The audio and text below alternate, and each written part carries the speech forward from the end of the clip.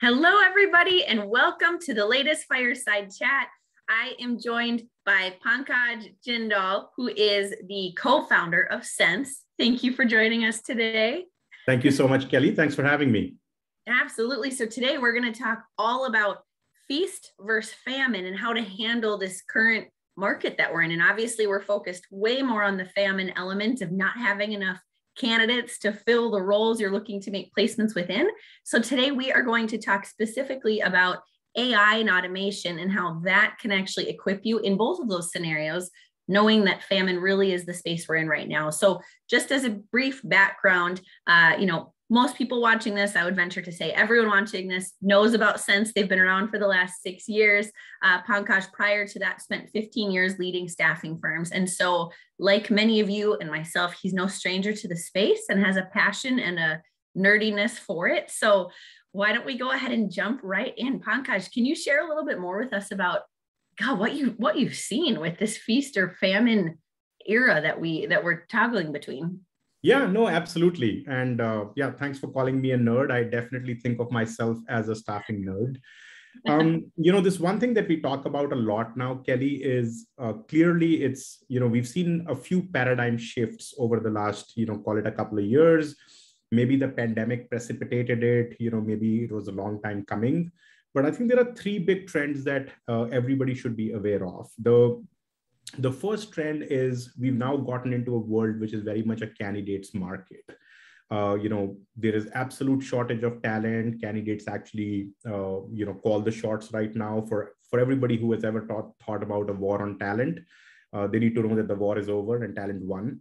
So that's, I think, the first paradigm shift, which is it is the candidates market. There are fewer people at work than the number of jobs that we have open.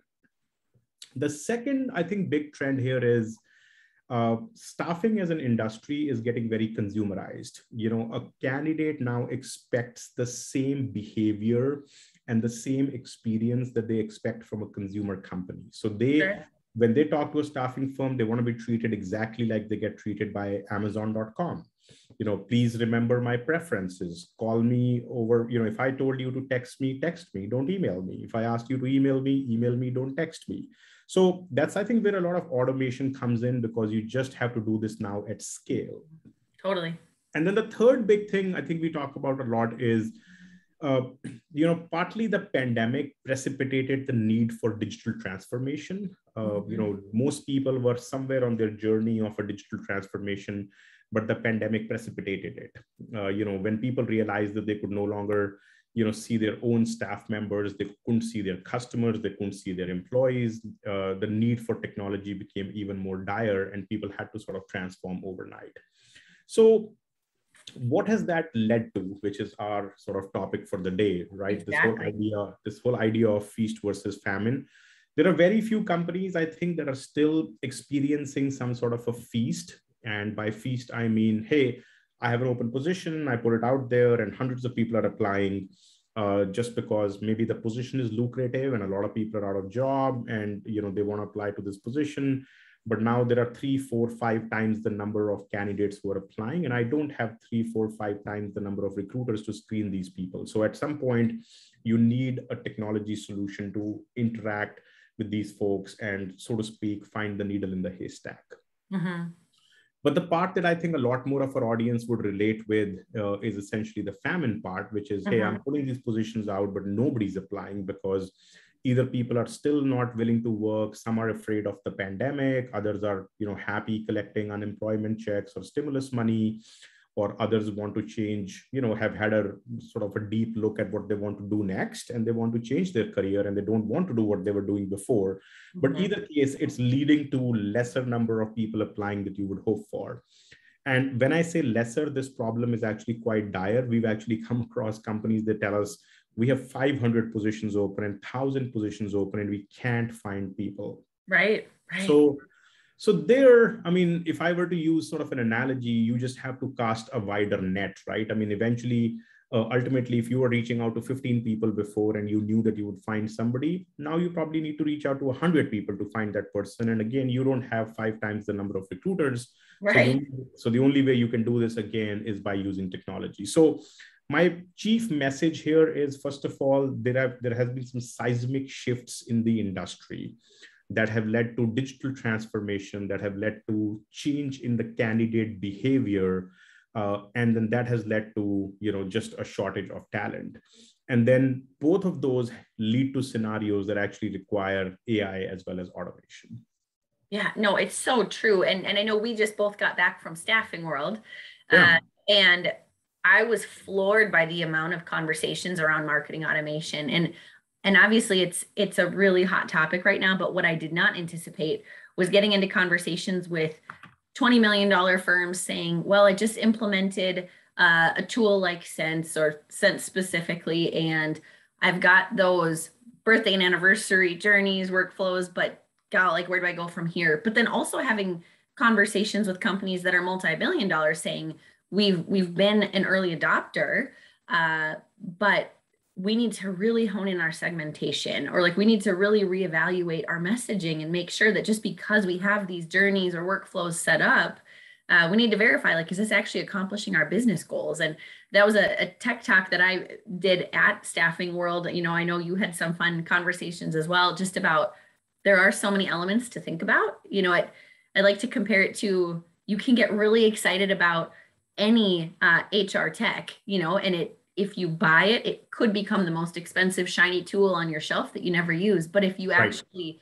harness it, I mean, it could be a game changer for your industry with creating or your business, excuse me, with creating efficiencies and driving revenue. So yeah, I'd love to hear and just ultimately share with people listening what some of those tangible examples have been where you've seen companies say, I don't have enough candidates. And of course I have hundreds of thousands of people in my ATS.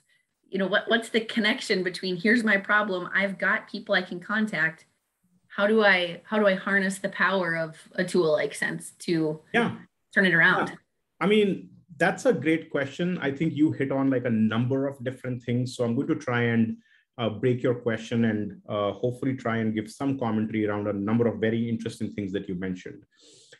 First of all, you're absolutely right. A product like Sense is currently being used by a company that is super small, $10 to $20 million in revenue, and also super large, 10 to 20 billion in revenue, and has completely different use cases. I mean, if you look at a small company, they're actually able to use a product like Sense to mimic exactly what $1 billion company would be able to do. So a company that size, they've probably never thought about a recruitment marketing automation before. They probably haven't thought about just, automatic capturing people who come to their website and automatically screening them and scheduling them. So all the kind of things that would have required another recruiter, another sourcer, another account manager, which for a small company is a huge decision, because when you're a $20 million company, you're not going to add $50,000 to $100,000 in cost by adding another employee, but Sense can help you accommodate all of that. And it's funny, that example that you took, there are a lot of customers who even come to us and say, automating simple things that take recruiters time, like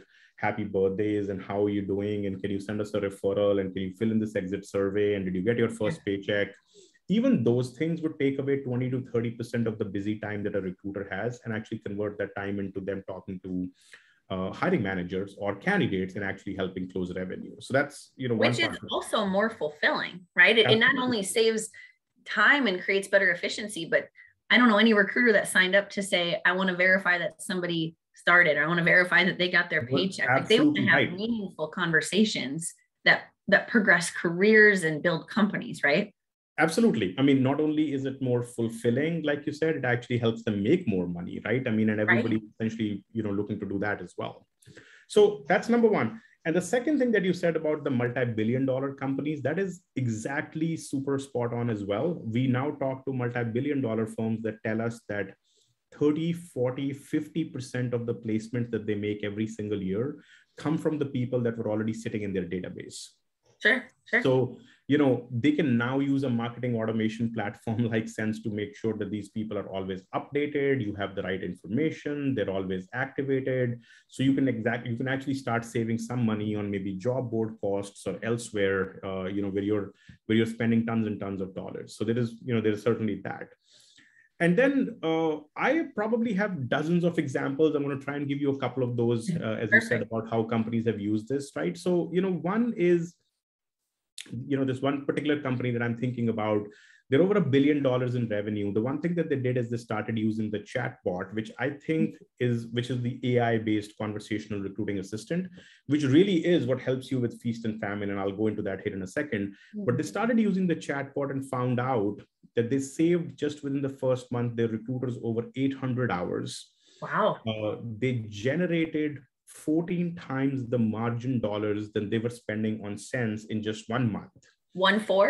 14? Yeah, 14. Wow. Times the ROI of what they were spending on cents in just a single month, right? So let's kind of break down on what a conversational recruiting assistant can do for you. So somebody comes to your website, or you reach out to 1,000 people and say, we think you're a good fit for this job. You can instantly give them a quick link and say, please click here to answer a few questions. Now you can do that over a text message. You can do that via an email. You can do that over a browser. And depending on the kind of job that you're hiring for, you're asking people the same exact screening questions that your recruiters would have spent time asking.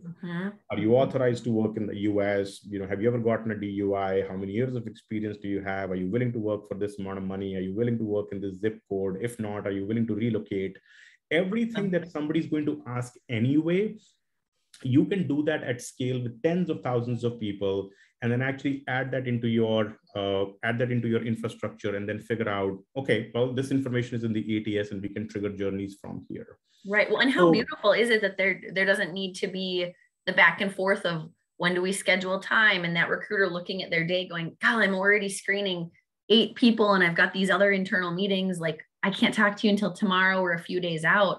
I mean, for a candidate, I would imagine that experience and that process, while it is automated and may not have as personal of a touch, allows them to also see if they're a fit for it, and then they can move faster, so that, once you get down that funnel, you've got the right people connected to your recruiters, and it's just more meaningful conversations, right? That's exactly right. And I will tell you something about the whole personal touch here. So anytime a chatbot talks to a candidate, what we actually do is, towards the end of the conversation, we have them rate the conversation. Hey, how satisfied you were with this? The satisfaction rating of the chatbot is currently at 94%. Wow. People like this a lot more. I came to your website, I had some intent, I immediately was talking to somebody, and 15 seconds later, 30 seconds later, I basically found out, yeah, you qualify. And I was able to pick up a time of my own choosing. And set up a conversation with a recruiter. Interestingly, during the pandemic, that became a killer feature for example, for healthcare staffing. In the healthcare space, as it turns out, nurses and healthcare workers, they only have free time at midnight. That's when they get a break.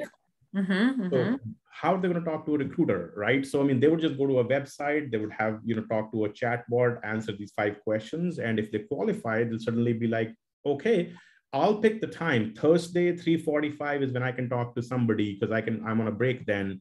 And they were just able to progress and move this process forward much quicker. I love that. Well, and to your point, they know they're qualified, right? I mean, yes. I've been with my family of companies for going on 10 years. So I haven't been in that same scenario. However, I think of all of the people that do more contract roles, consultant opportunities, locum tenant, like these environments where it's changing and you do need to constantly reapply. And that's just a part of your career path.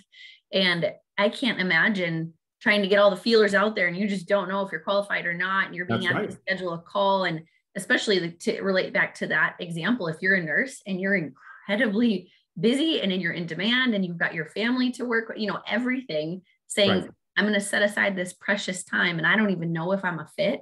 I could imagine just almost some of the relief for these candidates to say, okay, at least it's worth my time, and vice versa with the recruiter. And that's what the candidates expect now. I mean, this is no longer a nice to have. Automation is no longer an option. It's table stakes. People expect this from you. I mean, if somebody's going to talk to 10 staffing companies and 8 of them didn't remember the conversation you had with them last time, or didn't remember what kind of job do you want, that's a big turnoff. They're going to work with the other 2. And yeah, I mean, you and I have been very different in how our careers have been longevity with certain companies, but most people today are changing jobs quickly. It's the True. gig economy. They're doing, multiple assignments at the same time. So we just have to make sure that our supply chain sort of keeps up with that. Yeah, no, that's great. That's awesome. And as we talk about this topic of how AI and automation can really add value and cost solutions, is there anything else that you think would be helpful for people, whether it's a podcast you listen to or a book you've read, or anything that people you'd point them to, that if they want to learn more about this? Obviously, as we can see by the t-shirt, like if they want to learn about sense, they talk to you. But if they want to learn just more about this topic or places that you're finding value, is there anything that you would share, point people in the direction? I mean, absolutely. And, I certainly don't, this is not a sense commercial, right? I mean, for us, Right. the whole idea is we have a lot of thought leadership on our YouTube channel. You could go to the Sense YouTube channel. We've got lots of blog articles. What we are really doing is we are publishing case study after case study of what real companies are able to accomplish using automation. Now, you may pick something else to do automation. You may pick a completely different set of tools and completely different set of solutions. All of that is totally fine. I think what everybody just needs to know is that this is how the modern staffing company would be distinguished from the ones that didn't sort of keep up with times. What's been very gratifying to me over the past few months is there are staffing companies we work with now that had not changed anything in 40 years. They're owner-led companies. They were started 42 years ago. They've been doing business this exact same way. You could tell when we start talking to them that we are literally the first ever technology they're even thinking of adopting, and they're all very scared. But then the same people, 3-6 months later are like, this has completely changed our company. Our recruiters are making more money. Our people are sending us all these notes saying, I didn't even knew you remember my birthday, or, I didn't even know that somebody's going to check in with me on first day or first week or what have you. So anyway, I mean, I think my advice to everybody would be, just read up more on the impact that automation is having on companies. Most companies are sharing this openly on LinkedIn as well. And obviously, we're happy to help. We will give you a lot more information about this as well. And not necessarily just from sense, but just as a thought leader on what AI and automation can do for you. No, I love that. And honestly, that's the reality of it, right? There's a number of good resources and HR tech in general. Our industry, as everybody knows, tends to be really, really niche, right? Everybody's working with an ATS, so it's not as easy to jump out to a classic marketing automation tool like a HubSpot, Pardot, Marketo, these tools that every other industry says, well, yeah, we've got a million options. You do, but it requires a lot of integration, right? And so what I love is having conversations with companies that are so specifically focused on our staffing and recruiting industry. But to your point, I just have to reiterate this. It's not about Parka. It's not about Sense. It's about, as a staffing or recruiting firm owner or leader or marketer, think about where it's going. And some people listening may be like, you know what, I'm feeling really good. We invested in these things a few years ago. I assumed we were behind, and then I talked to other people and we're ahead. Whereas other companies are like, oh, this is table stakes now and we have to figure it out. So yeah, I would echo what you said, just to look into some of the resources out there about how this is helping companies. Because it's just like anything with your business, like once everybody decided they needed to have a website and needed to move out of spreadsheets and into ATSs. I mean, this is a massive revolution that's been happening the last number of years, but it's becoming expected now by candidates and clients. Yeah.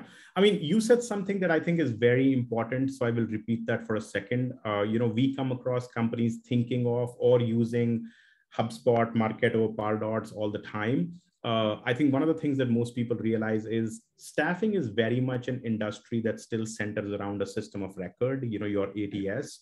And if none of these systems integrate with your ATS, which they don't, I mean, unless you pay hundreds of thousands of dollars to build custom integrations, that's where you're going to see a big bang for your buck. Just make sure you're using a solution, you're adopting a technology that integrates with your ATS, that has taken the time to understand your entities and your fields and things that are important to you.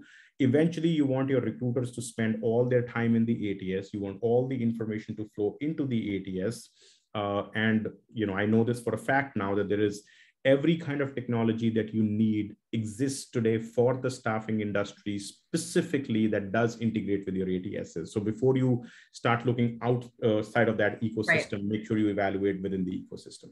Right. And something that I love in conversations with, you and other people in this space is that everybody's looking to progress, right? Everybody's saying, okay, we have these table stake components as a part of our marketing automation tool and our technology platforms, but I know companies like yours are saying, okay, what's next? Like, what else do we need to be offering to staffing and recruiting firms? And some of those questions that I started hearing at Staffing World were around, how do I tailor the messaging to the right people? And how do I know that my segmentation is specific enough that I'm not just sending a general message, that it's deployed perfectly through a tool like Sense, but I don't know if the message is right. So there's a lot of things to kind of say, right? Even if you've been focused on this the last few years, back up and say, is this the most thoughtful approach? What is our strategy with using this?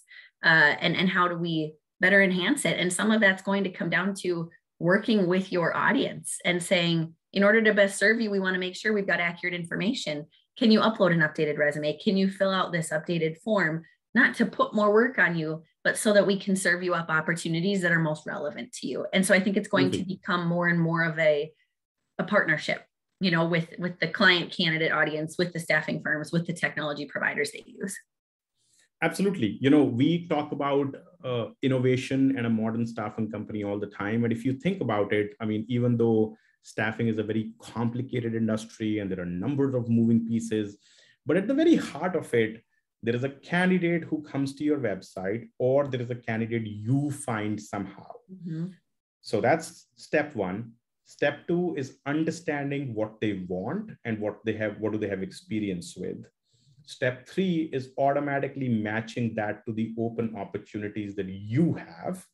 And step four is submitting them to those opportunities in a timely fashion. Now, all these four tenets that I mentioned can absolutely be automated. Some of them 100%, some of them 10% to various different degrees. But as you automate that experience where a candidate feels like, very quickly, I talked to somebody, they understood what I want, they told me what they have available, and I got submitted, and I'm in the process now. And that's exactly what you can do, because you don't control every step of the process. Those are the staffing companies that I think will win. And a lot of their tech stack will be based on some level of AI automation. Yeah, no, I agree completely. Well, thank you so much, Pankaj. This has been a really fun conversation. And I know we've just, hit the tip of the iceberg. Yeah. We could talk for days on a lot of these different components. And so, yeah, like I said before, if anybody has questions, ping either of us on LinkedIn. Like I said, we both nerd out about these topics. Yeah. And so I would venture to say, we're fans of the industry and we're looking to advance it. And so anything that you guys need help with, shoot a comment below. And the two of us are certainly not the answers to everything either, right? Like, I want to hear what other people are solving and figuring out, and some of the cool things you guys are seeing. So Pankaj, thank you so much. And everyone, I appreciate you joining us. We will see you on here next time as we do another fireside chat. We'll talk soon. Yeah, Kelly, thank you so much. I really appreciate it. Super fun talking to you, and thanks for having me. Thank you. Thank you, everyone. Bye.